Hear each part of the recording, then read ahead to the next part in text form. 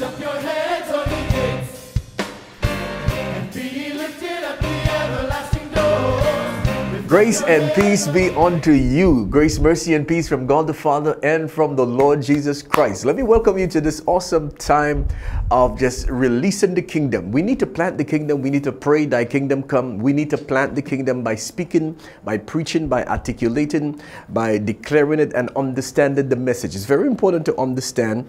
And so we are really excited as a people, as a whole community.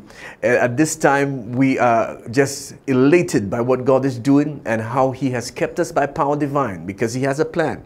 The Apostle Paul declared that the very creation is groaning and just desiring to get to the finale. And so when we feel tremors and when we see natural disasters, the creation itself is just groaning. Not they only, said Paul, but we also groan to get to that place of redemption, final redemption, because the suffering is tremendous. The things that are happening around our planet, just astoundingly, just beyond comprehension. But we know that God has a plan. We know that the kingdom is about to be planted. We know, we understand the power at which the anointing and the reservoir of the Holy Spirit is going to be poured out.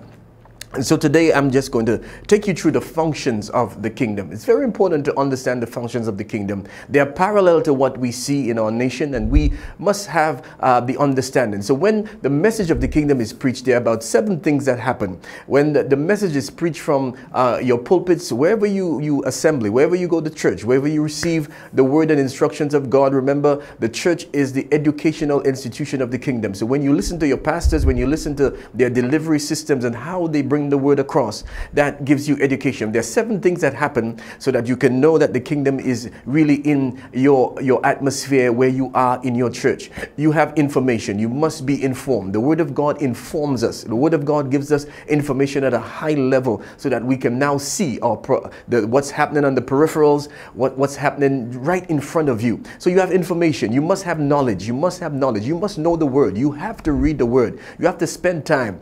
In the book of Revelations, it says, blessed is he who reads and they that hear the word of the Lord. So you have to hear, you have to read, and there's a blessing, there's a vitamin B that comes attached to that. You have got to have knowledge, information, knowledge. You have to have what you have, comprehension. Comprehension is very important. There are many things that have been said through the media. There are many bits of information coming through government agencies.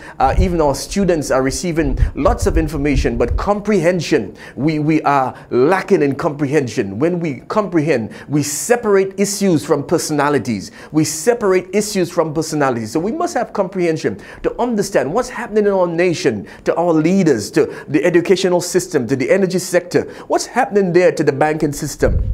Comprehension. And then we have to have what is revelation. Revelation must come from the Lord. Revelation is powerful. Revelation is like bread every day. Give us this day our daily bread. So if you are not asking for fresh revelation, if you're not asking for what God is doing in this 21st century, you're not going to be able to understand and articulate what He is releasing. And so you have to have revelation. You got to have information. You have to have knowledge. You got to have comprehension. And then you have understanding. Understanding is powerful. And then you have to have what you call activation, where the Spirit of God is going to anoint you. And we understand that with the anointing, the Holy Spirit is able to work with you. He's able to work in you and through you. And so as wet is the water, so the Holy Spirit is there to the anointing. As heat is the fire, so the Holy Spirit is there to the anointing. And so it's important to be anointed and stay anointed. Isaiah 61 declares, the Spirit of the Lord God is upon me, for He has anointed me. And then Jesus came and He brought that whole portion of scripture into actuality and activation and revelation. And we saw where He took the book and He read, and the manifestation of that thing came upon His life. And finally, you have to have the manifestation. Manifestation is important. So we begin to see manifestation, and with the information that you would hear and the information that will come from the release of the kingdom, these 7 dynamic processes are happening.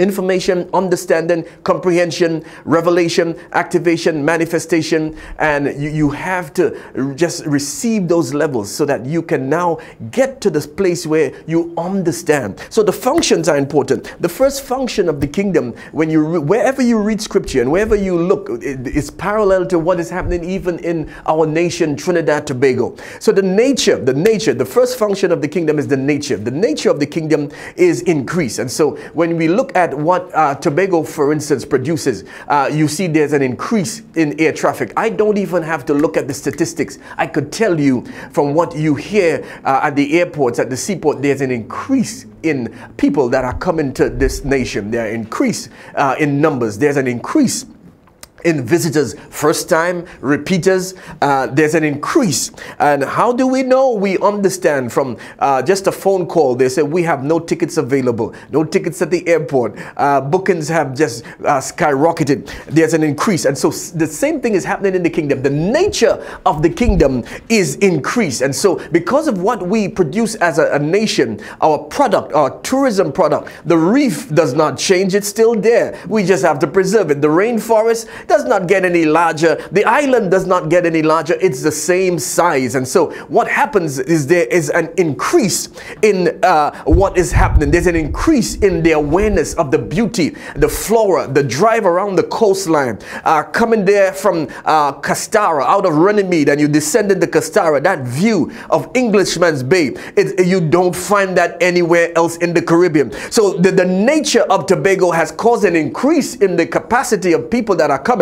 So is the increase in the kingdom. The nature of the kingdom is increasing. And so in your life there is going to be increase. You're going to see it not just financially. You're going to see it over your children. You're going to see it in areas of your business. You're going to see it in areas of your ministry. There is going to be an increase. There's an urgency of the anointing. There's an urgency of heaven pressing upon us in spite of what we see in our nation, in spite of the negatives, in spite of what the enemy is trying to do. We know that wherever sin abounds, grace much more abounds.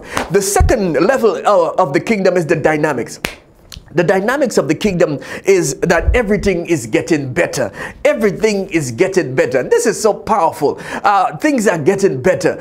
In the midst of recession, in the midst of what we see in the natural level, we realize that things that God has released over our nation, those pioneers like the late Colonel Nelson, the late Bertrand Bear, those pioneers that God raised up from this nation, who prayed through, who sent out to clarion calls to other nations, and built ministries up and anointed sons. Here we are today. We are the recipients. We are standing on their shoulders. We are standing here in the 21st century on the shoulders of those that have pioneered, those that have heard the call, those that have prayed through, fasted, waited on God. And so the dynamics of the kingdom is everything is getting better. You can sense it. You can feel it. At one time in my life, I had no idea that I would be able to articulate the kingdom and understand what God is doing in the 21st century. So my life becomes, yes, an increase. My life becomes something that has been transformed from not having information to having information. And the best is yet to come. And so the third level is the power of the kingdom. Every time God releases his power, God has spoken once, twice have we heard it.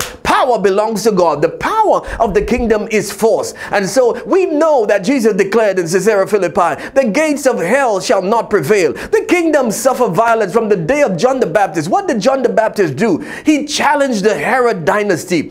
He came in the power and the spirit of Elijah. So Elijah had to challenge Ahab and Jezebel concerning what they were doing in Israel. Here comes John the Baptist. He now challenges the political arena, and he lost his head. But here Jesus now begins to preach. He picks up from where John the Baptist left off, by the way of Galilee, coming through the sea coast. As the prophecy declared, Jesus came in the power of the Holy Spirit, and they said, who is this? This must be John the Baptist. He's risen from the dead. They still had his head and they buried the body, but they said something is wrong here. This message of the kingdom is being preached. Repent, for the kingdom of heaven is at hand. And so the power of the kingdom is force. You have to force the issue. Whenever the enemy is trying to shut you up, Whenever the enemy is trying to keep you bound and incarcerated from what God is releasing, you have to use force. You have to force the issue in prayer, force the issue in worship, force the issue. Whatever is lukewarm in your life, you need to be in red hot fervent heat pushing. You need to increase in giving, increase in your time, increase in every area, and that is what the force is. The force means what you have been receiving as we wind down 2018.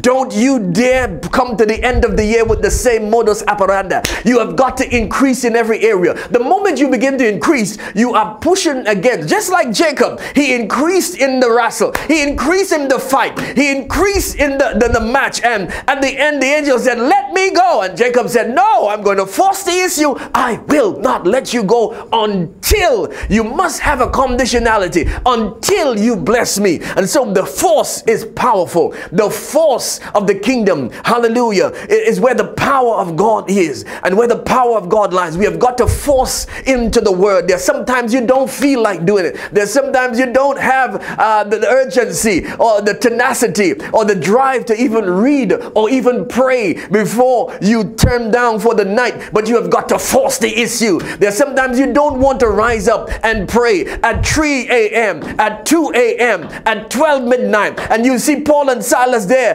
they're praying, they have been beaten with many stripes, but they are in the inner prison in Philippi, and they begin, and at midnight Paul and Silas prayed and sang praises, and the prisoners, they had to force the issue deep inside that apostolic anointing, and there was an earthquake and the prison doors were open. And so you know and you understand that with this season that we're in, you've got to force the issue.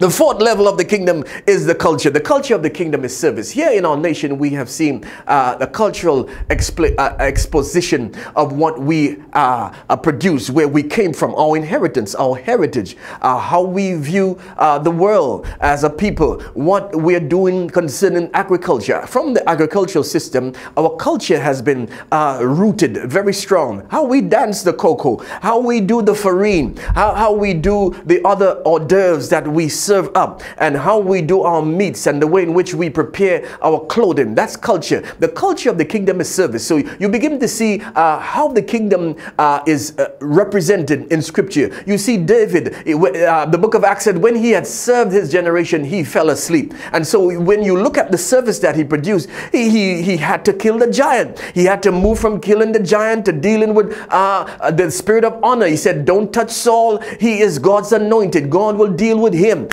You saw where he came to the kingdom. So he served his generation. You see Esther serving her generation, and you see the anointing. Service is powerful. And so the culture of the kingdom is service. And so the anointing helps us to serve. You see intercession by Abraham, intercession by Moses. They're serving. You see people being birthed like the church, and we are birthed to serve. The Hebrew nation birthed from Abraham, they're birthed to serve. You see the gifts like Jeremiah. He's serving Israel, and the people don't want him to serve. So every time there's a gift, every time there's an anointing, there's a spirit of rejection. And you see the stone that the builders rejected, it has become the head of the corner. So don't you ever turn and feel as if you are intimidated, or people don't like you, or they think you think that they don't want you to do what God has anointed you to do in the house. No. You've got to serve the Lord with gladness. Come before his presence with singing. Know ye that the Lord is God. It is he who has made us and not we ourselves. You see the psalmist David, he is serving. He's writing those psalms. He's singing and putting the musicians in order to release the praises unto the Lord. Praise ye the Lord. Praise him on the high sounding cymbals. Praise him with the psaltery and harp.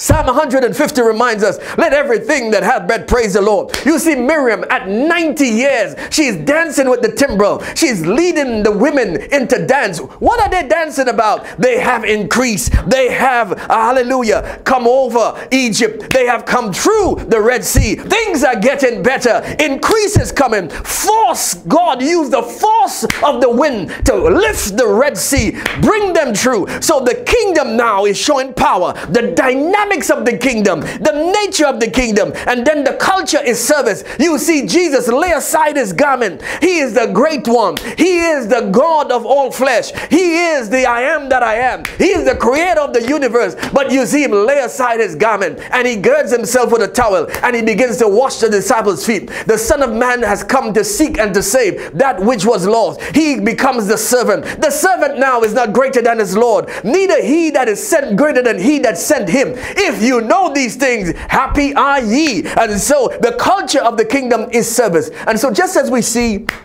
in our nation, you see people serving.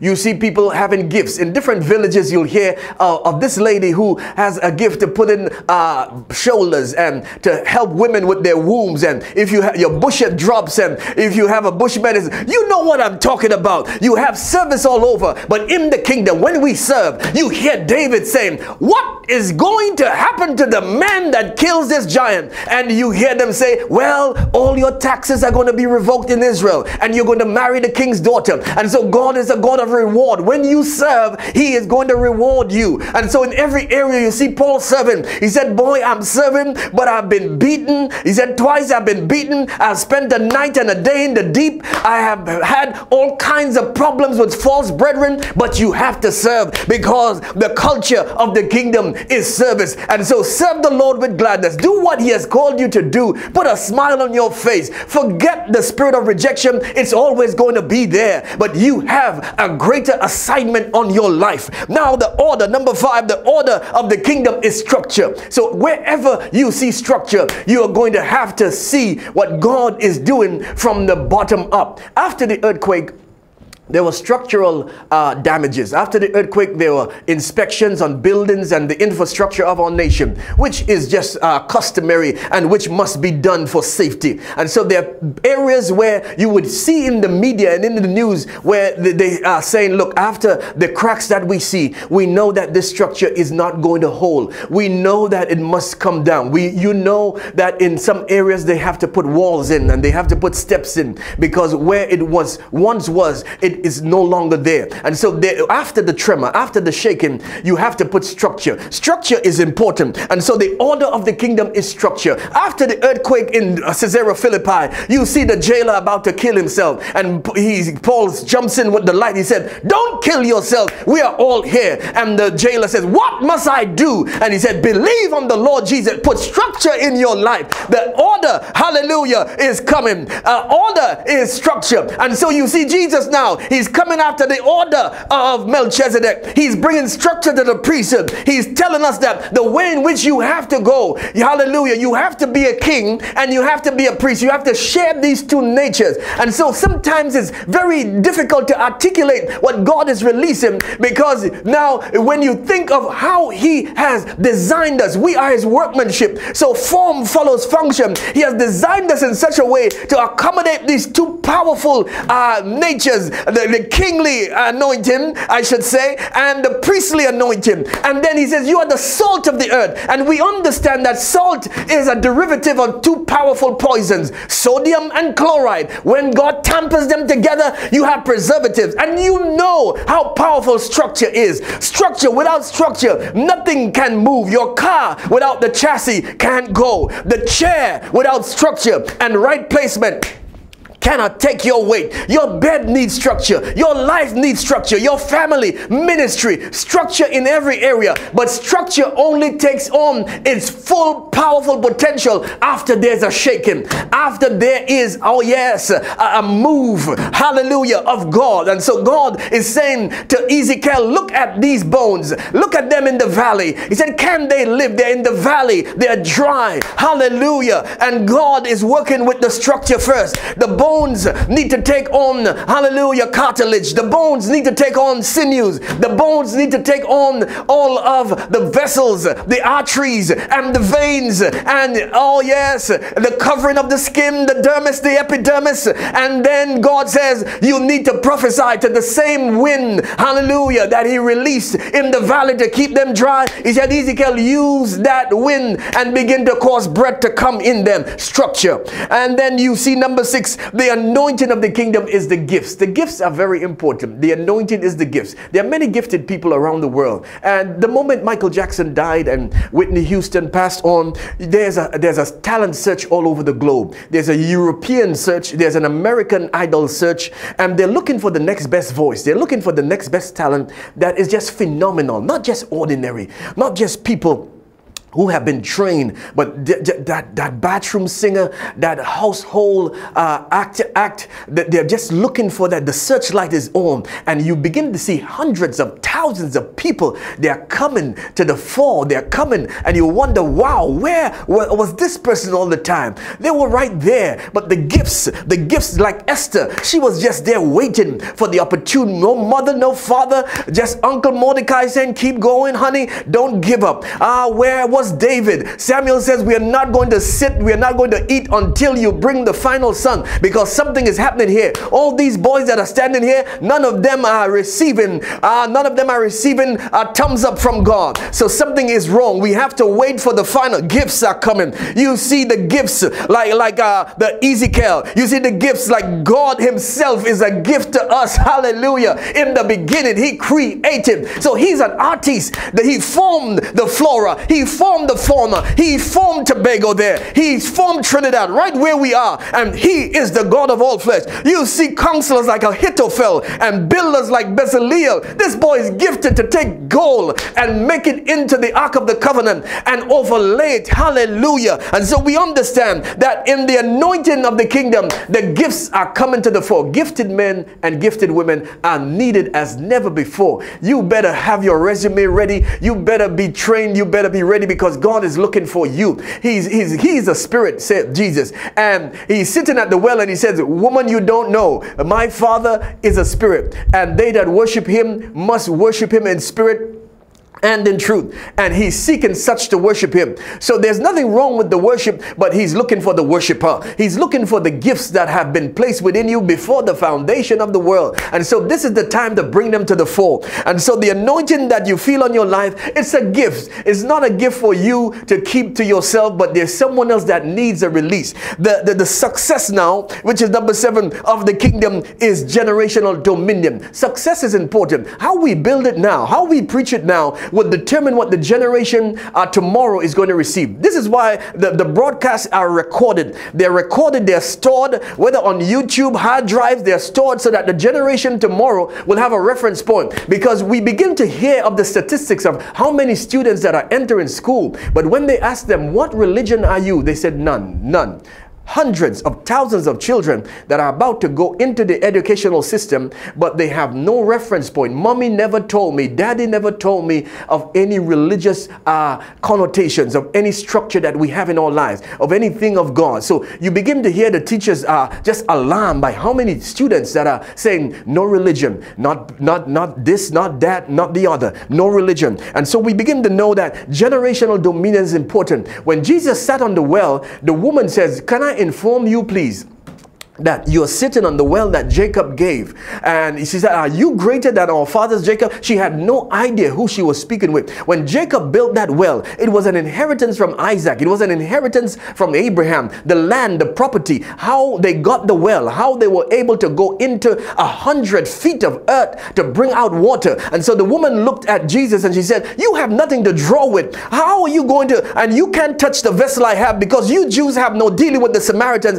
Jesus said, I have water. The generational dominion, this kind of a success that he's having, he gave it now to Peter, the apostles. And you see simple folk from Galilee, just peasants, just fisher folk, cottage industry people, anointed on the day of Pentecost. Generational dominion. Number 8, the currency of the kingdom is faith. You must have faith to believe that you are going to excel and exceed expectations. You have to have faith, because they that come to him must believe that he is a rewarder, and he is a rewarder of them that diligently seek him. Faith now is the substance substance of things hoped for. In the Message Bible, it says the fundamental fact of our existence is that this trust in God, this faith, is a firm foundation under which everything that we believe in is set upon. And so we know that we are upon the foundations of the apostles and the prophets. Jesus now himself is the chief cornerstone, and that stone that the builders reject, he becomes the head of the corner.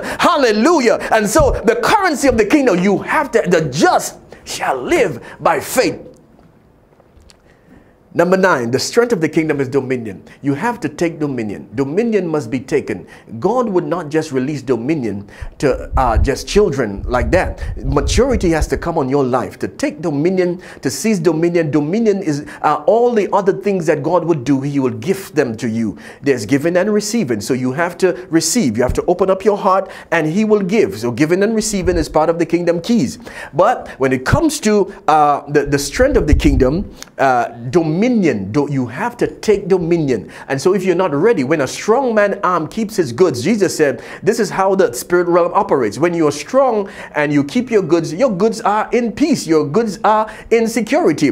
But when you have a stronger, he's going to take. So Jesus has stronger authority. He has been highly exalted. He has been gifted and lifted up. And so he has dominion. You must have dominion. You have to take your family back. Take your wife, your husband, your children, your ministry. You have got to have dominion. Things are going to happen. Attacks are going to come. People are going to speak all kinds of stuff. Things are going to go haywire. But when God has released his power over your life and purpose, destiny, yes, the fight is going to come. But you stand your ground because dominion, hallelujah, is the strength at which you're going to stand at. Finally, number 10, the access of the kingdom is understanding mysteries. There are mysteries in the word of God. There are mysteries released. Mysteries are released, hallelujah, at every level. And so Paul speaks of the mysteries of godliness. Great, without controversy. Great is the mystery of godliness. God now was manifested in the flesh. That's a powerful mystery.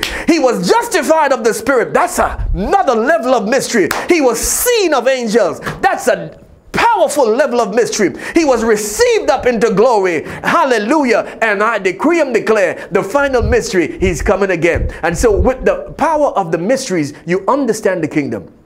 You understand the security and the safety in the kingdom. You understand how God has released to this time gifted men and women like myself to release the kingdom. And I'm not alone in this. There are hundreds of thousands of young people that are about to come. That's where generational dominion takes hold of the next generation to come. That would increase. That will have the dynamic effect of everything is getting better. And so I'm excited, always excited about what God is doing because things are getting better. And the increase is coming. The force is there. The service of the kingdom is there. Dominion is there. The currency of the kingdom is there. Everything that God has released from heaven is there. We are blessed with every spiritual blessing in heavenly places. We now have to have dominion to tap into it. That is mine. That is yours. You have to speak it. You have to be confident and you have to use the currency in your wallet. What do you have in your wallet? The currency of the kingdom is faith. You've got to use faith. It's like a credit card. You've got to use faith. Abraham used it and it was accounted unto him for righteousness. And so God is going to reward you for your bold move. Don't be afraid. Don't be shy.